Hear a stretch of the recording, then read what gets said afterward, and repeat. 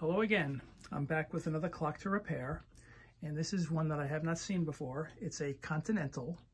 On the dial it says Continental Electric, and on the bottom of the dial it reads Continental Manufacturing Company, New York, New York. I tried looking up the company but was unable to find any information about it at all. I don't know yet what year it was made. I received it in a non-working condition. I've tried plugging it in, it doesn't run. The wire is in good enough condition to let me do that. When I turn it around to the back, what I do see is pretty much very plain. There's no markings, there's no information plate, no patent numbers. There's just two knobs here. The larger one is what sets the hands, and the smaller one, I believe, just works the second hand, and I'll try to show that to you. Again, the small one sets, rather the central larger one. And the small one, when I turn it, or try to turn it, it just moves the second hand a little bit. And because I can spin it, I'm suspecting that this is a non-self-starting clock. There's also no date codes or anything written on the bottom of the case. But the fact that I think it's not a self-starting clock, most of the ones that I've seen in the past, they were pretty much manufactured in the 1930s, maybe early 40s. So it's possible that that's how old this clock is. I'm going to look to open it up and try to figure out why it's not running. I'm seeing just two screws in the back here. I imagine once I remove those, the whole clock will come out from the front. So let me get set up and start taking this one apart.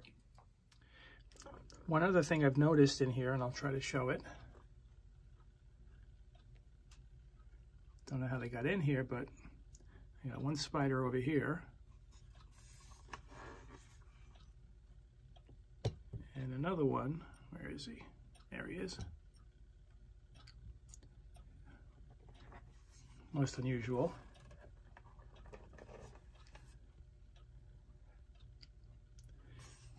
But for now, I'm going to get those two screws out.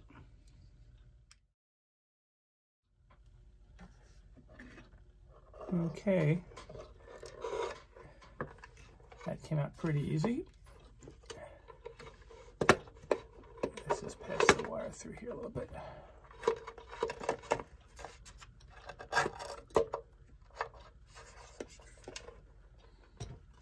Now the first thing I'm seeing is that here we have some original cloth covered wire. So this has been repaired in the past. This is a replacement power cord that's been attached here.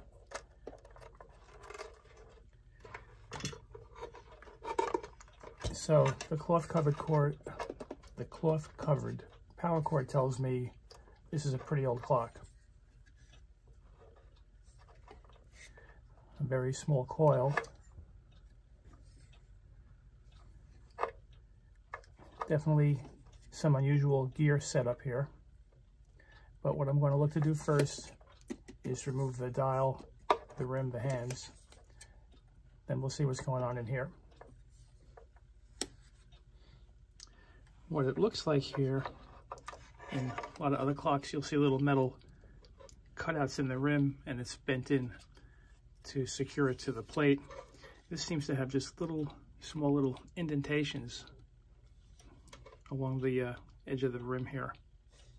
So I'm just going to try to bend all of these out, and we'll see if that gets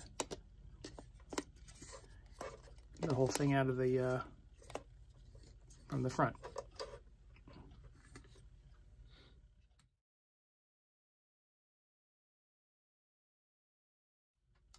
Okay, let's see how easy this comes out.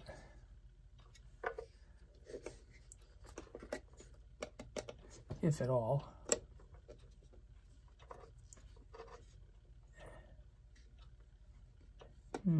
Interesting, not budging.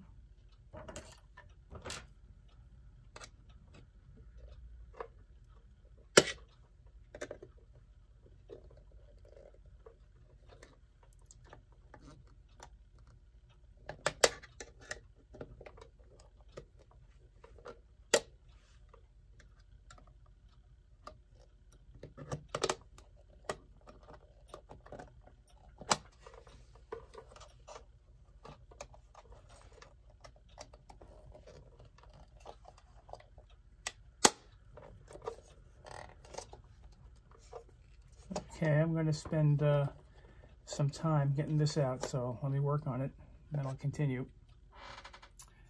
It feels like I may have gotten it loose.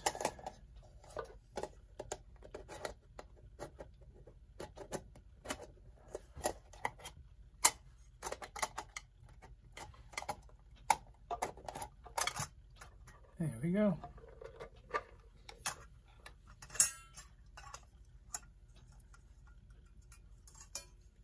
Got the glass. We'll get rid of these spiders here.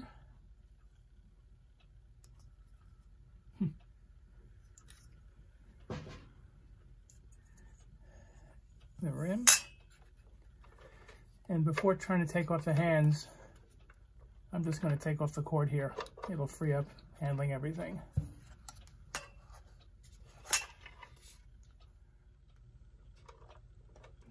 I'm just going to cut it off.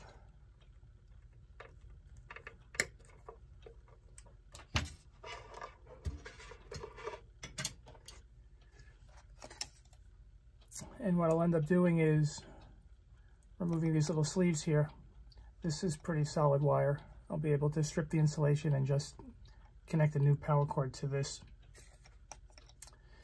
But for now, we'll work on the hands. And it appears as if the second hand is going to be a friction grip, but I see a nut holding the hour and the minute hand, which I'll have to loosen off, but let's see how easy this one comes off.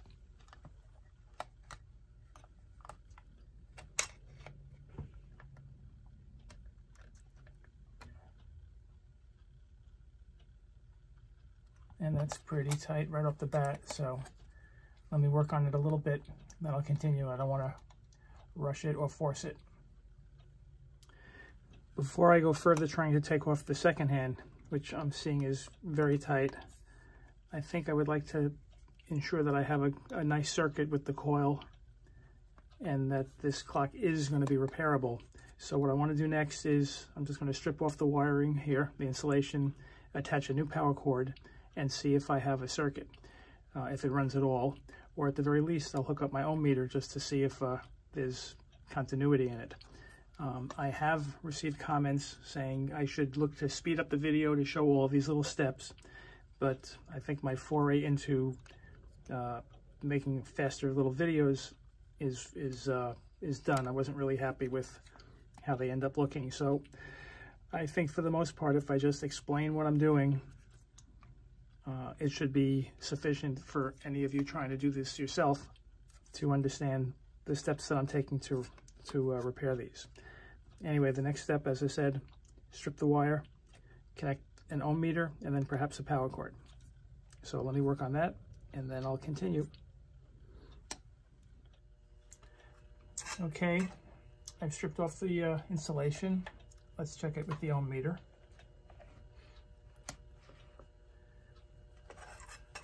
And again, when I touch the leads here, if I have a circuit, you're going to see numbers flashing.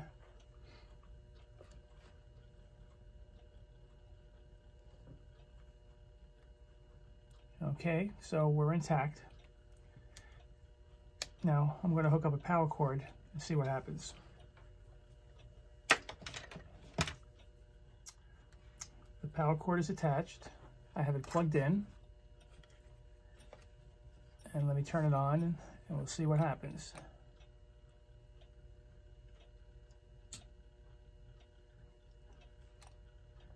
Nothing there. And I don't see anything moving in here.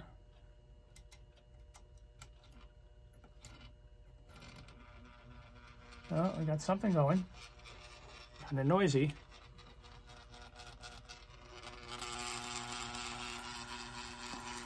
So there may be hope for this, but that is one noisy.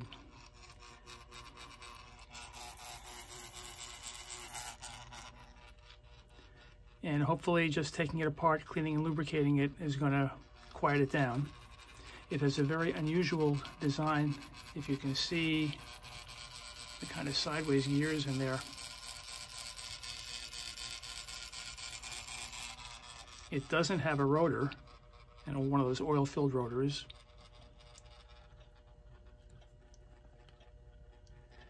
And I've seen this design in some of the older Seth Thomas clocks that I've repaired.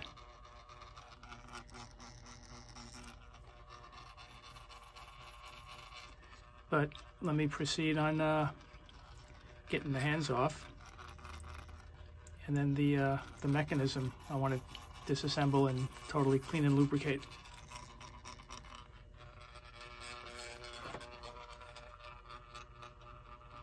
But you know what? Let's see what happens. What's interesting is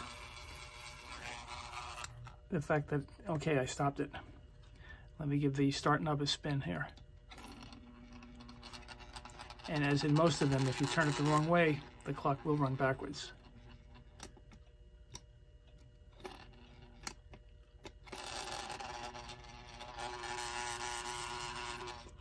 Very cool.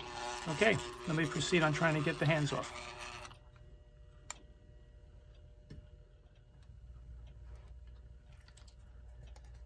Just going to pry it off slowly, work my way around.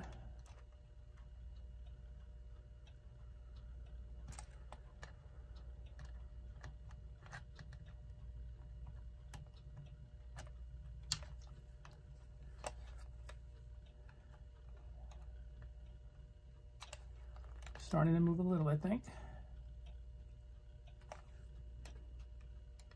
Yep, there we go.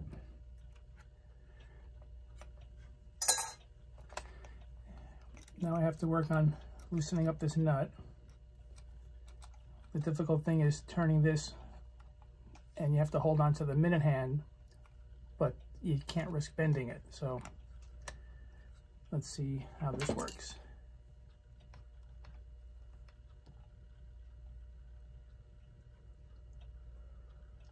All right, that's not moving at all, and I'm not going to force it. So I'm going to put a bit of my WD-40 around here, let it soak in for a few minutes, and then give it another try.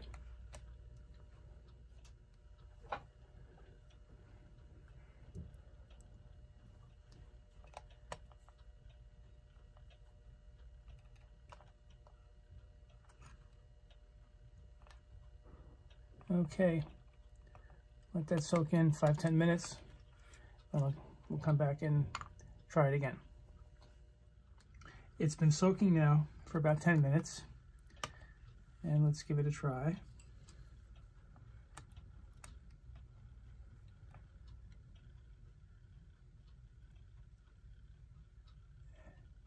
Still quite tight. Oh, I think it's going.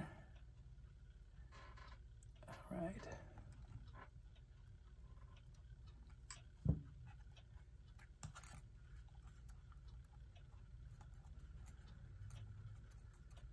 Very good.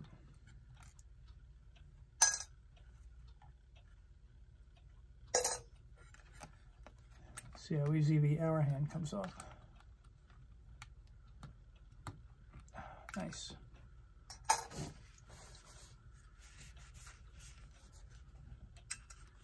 And the dial should lift off now, I'm hoping, but it does not. Oh, I see. This dial is riveted to this back plate, in which case I almost didn't have to take off the hands at all, did I? Well, now I have to concentrate on figuring out how to access all the gears from this side. Usually you take it off from the front. All right, let me take a closer look at this before we continue. This is by far one of the strangest clock designs I've ever come across, and I'm going to try to show you what I'm seeing. First of all, it's unusual again that I can't get the dial off from this back plate. That's number one. Number two, if I'm going to take it apart from here, there are two nuts that holds this plate on, but I can't slip it off because these two knobs are in the way. Now, I can barely make out what looks like threads on this stem, so I think if I hold on to it tight enough, I can unscrew this knob. This one, though, is a slot. I don't know if you can see it in there. This is a friction grip type of knob, so if I lube it up a little bit, I may be able to just pull that one off. The other two nuts that are over here, that would get the coil off, but I don't need to do that. To remove this entire mechanism from this back plate, I'm seeing a series of pins. There's 3 of them, one here, here, and the third one's over here. And they seem to be pressed through. It almost looks like a rubber, I don't know what it is, but it's sort of a rubbery material, and I'm a little reluctant to pull them out, but I may have no choice. I mean, I'll try to give one a tug to see what happens here. And we have this one down here. It slides out, and I don't know if it's strictly piercing this rubber sleeve or if it's actually going through. There's a hole in a little brass post that's underneath it. But I think the first thing we'll try is to remove these knobs and then these nuts and see how far I get with that. So I'll work on that and then we'll continue. First, I'll try to remove this knob. Give it a grip. Oh, not bad. Okay. And let's see if I get lucky just pulling this out or if I'm going to have to lube it up first. There you go. Okay. Let's try these 2 nuts now.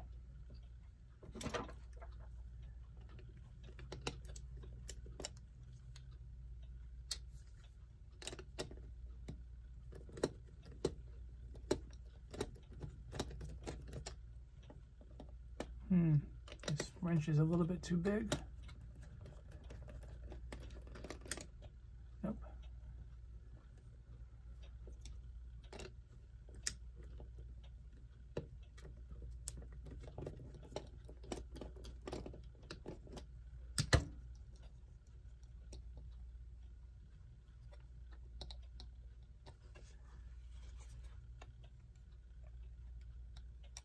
Okay, now before I remove this, I'm going to take a couple of photos here. I do see gears and stems poking through here. If anything comes out of position, I want to know how it's supposed to look when everything's put back. So give me a couple of minutes for that. Okay, I'm ready to try to remove this plate now.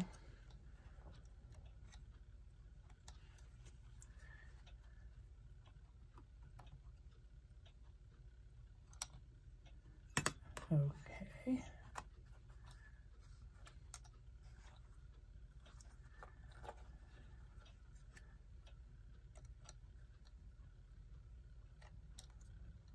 This wants to come right out.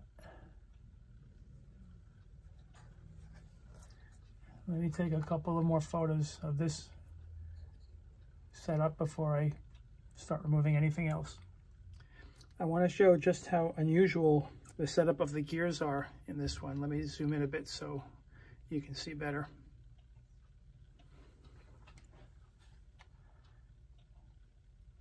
There's one. Then there's a small little washer on top of this, very hard to see, very easy to lose. And then a sleeve here.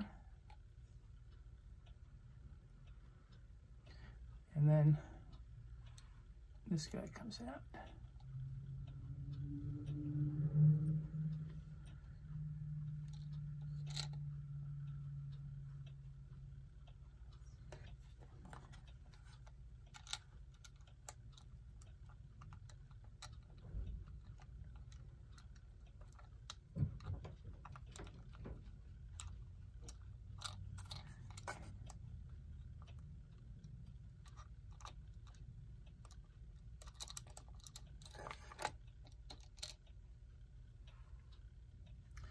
Now, this gear down here, I really can't get out without taking out these 2 pieces. But these are pretty much riveted into this plate here, so I don't plan to try to remove these. I'll just, with a toothpick, try to clean up within these slots on these kind of like screw gears, sort of, as best I can.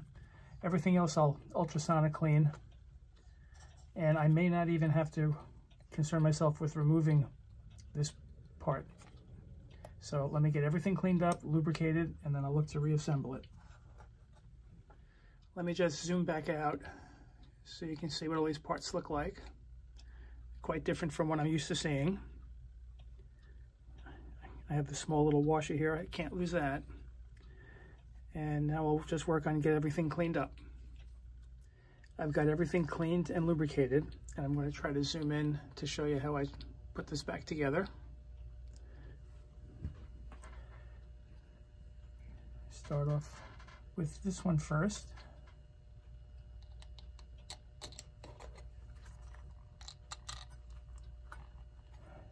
And then this.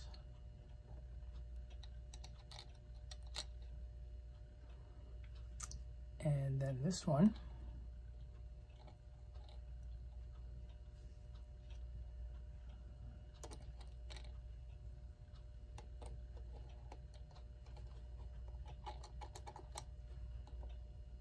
And then that little washer, I somehow have to fit right on top of, you know what, let me put it on here before I put this in. Yeah, that's the way to do it.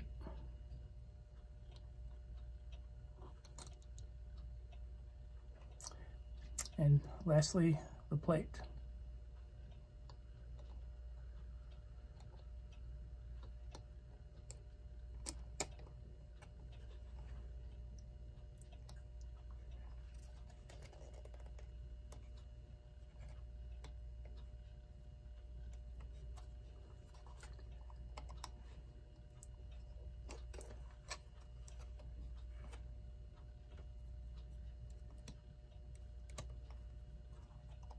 Okay, next I have to put the two nuts back on here, then I'll be ready to reattach a power cord and see if it's working. Let me just zoom out before I do any of that. I've reattached the nuts. Now I'm going to put on the power cord.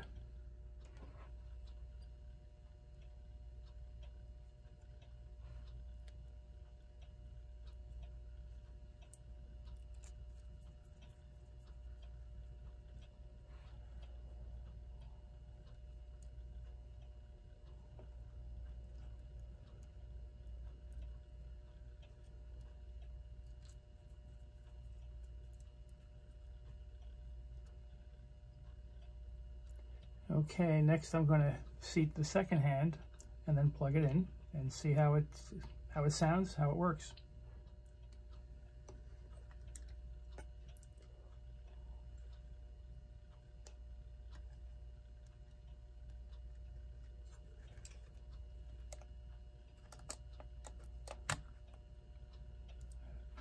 Okay, let's plug it in and turn it on. And again, they're not self-starting. I've got to give it a spin.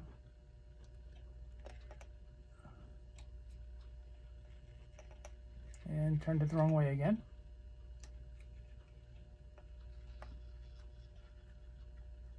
Well, it looks like it's running, and it is definitely running a lot quieter than it was at the beginning.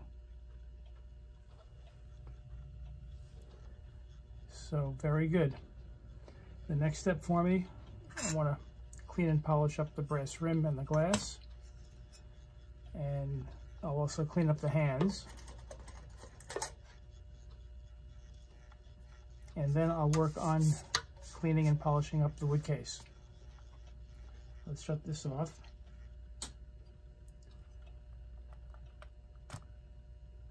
And I'll get to work on cleaning everything up, and then we'll continue. I also would like to mention that when I talk about cleaning all these parts, whether it's the gears in here or the hands, how do I use a hot soapy solution in an ultrasonic cleaner? I'm using Dawn dish detergent, which works quite well cutting through grease and oil. And if you don't have an ultrasonic, just get a toothbrush, and that works quite well cleaning off all these parts as well. Anyway, let me get working on this stuff. I've cleaned up the glass, polished the rim, cleaned off the hands. What I want to do next is place the hands back over the dial. The minute hand only seats in one direction. So once I have it on, I just have to move it to the 12. and then follow that up with the hour hand.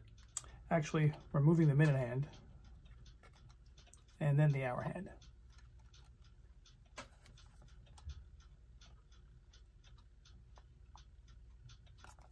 Now the minute hand goes back over it, and it's on the 12. Next, I have to secure it with the nut.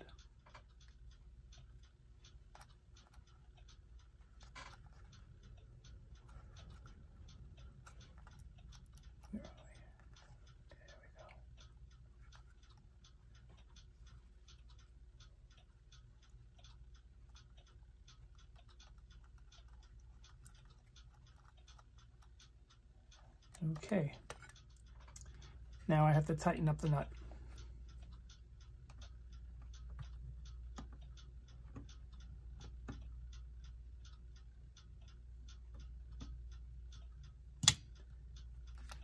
Okay, and lastly, the second hand.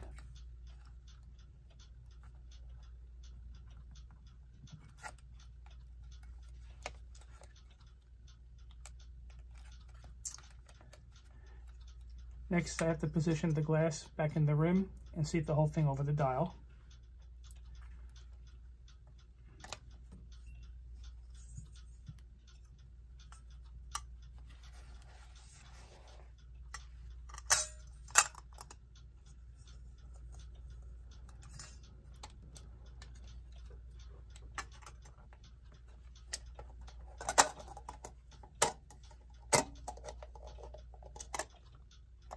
And if you recall, I have to bend these notches back against this back plate. That will take a couple of minutes, so I'm just going to work on that.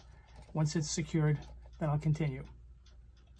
I've removed the power cord. It makes handling the whole thing easier, and then reattach the rim to the back plate so everything is nice and tight here. What I want to work on next is restoring the wood case. I'll be cleaning up the wood and then using my Howard's Restore Finish and the Feed and Wax. Together they take out a lot of the blemishes and scratches in the wood and gives it a nice polish, and let me show you how I do that. This is the Restore Finish, and I'll show you the case. And I don't know if you can see it too clearly, but there's a lot of sort of dried out white blemishes on the wood, scratches along the side here, and I'll show you what happens when I go over it with the Restore Finish.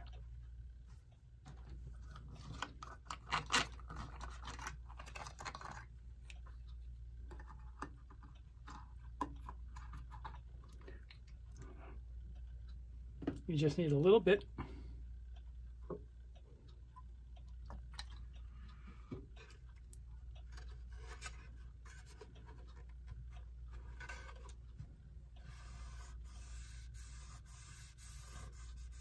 You wipe it on, and you wipe it right off.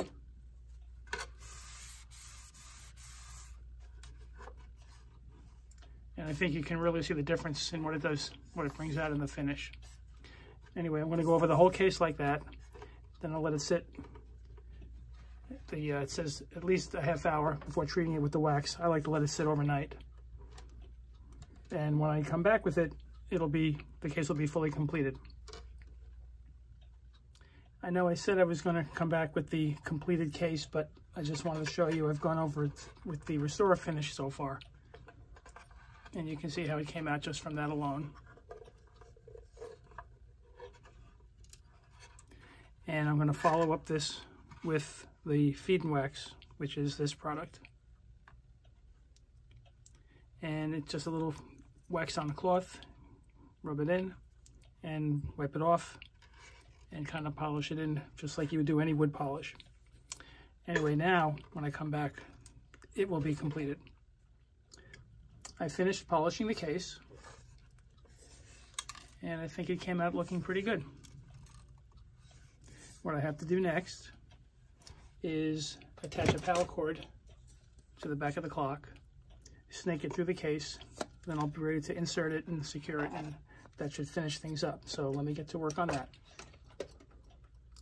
What I chose to do with this one, because it's a hollow case and there's plenty of room in here for the wire, I used a couple of wire nuts to secure the power cord. Now I just have to slip the mechanism back into the case.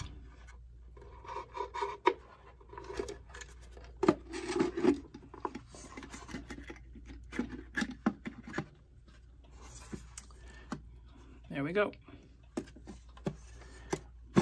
Now I just have to secure it with a couple of screws and we'll be finished.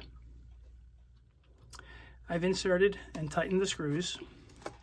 Let's set it up and give it a test run. There you have it. It's plugged in and it's running. And it's running a lot quieter than it was at the start. The Continental Electric, made by the Continental Manufacturing Company of New York, New York.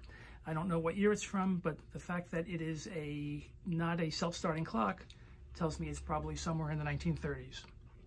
I hope you enjoyed the video. I have lots of others for you to check out, and that pretty much wraps things up. Bye for now.